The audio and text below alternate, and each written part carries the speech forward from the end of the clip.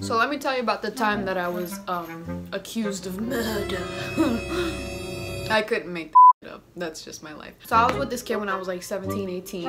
It was a very toxic relationship. God bless him, or don't. And he was like creeping behind my back left and right. I gave him multiple opportunities to tell me. I was like, yo, does she like you? Do you like her? Do y'all got a thing going? Cause she was all over him. I found this tagged photo of them two together and her friends gassing her up talking about, you guys should date, you're so cute. And I hopped on that joint like, duh, you thought. So from there, I think, is when she decided she was gonna premeditate this entire plan. I'm at my best friend's house one day and I get a phone call. What did you do? What did I do?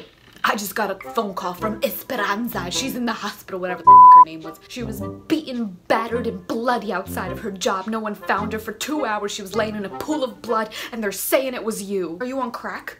What the f? And so he curses me out, hangs up the phone. Little by little, I'm getting pieces of information. So her cousin keeps texting him saying, oh my god, we don't know if she's gonna make it. She can't even talk. And she tells him she got jumped. A group of girls who came out with bats pulled up on her outside her job and beat her bloodied in a pool of her blood on the ground. I said, what the f am I, the Godfather? Bro, I'm 17. Why would I?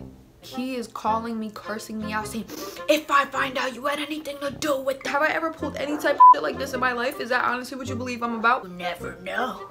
You were jealous. So I tell him, tell her to send you a picture in the hospital.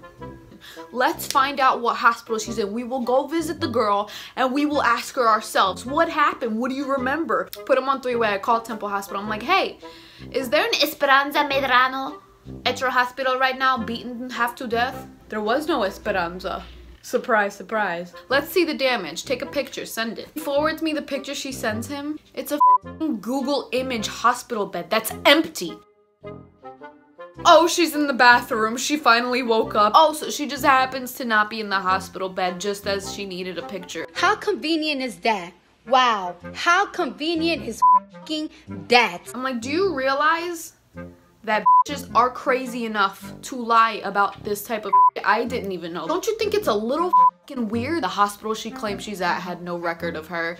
Her cousin has to speak for her. She woke up and she still can't talk. Doesn't it sound like some bullshit you would pull out of your?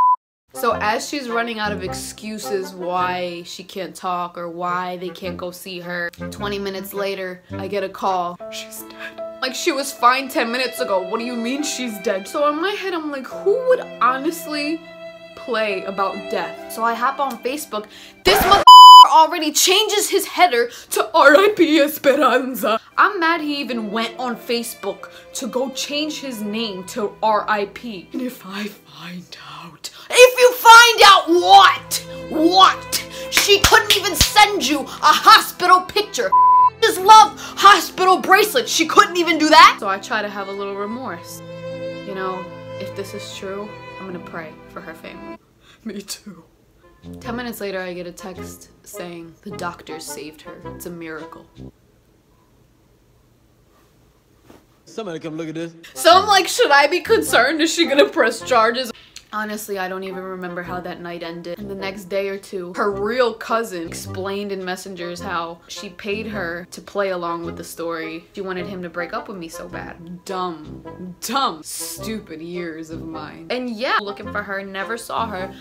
So I hired 4 bitches to pull up to her job and beat the shit out of her. And then she died. And that's how I got away with murder. Yeah.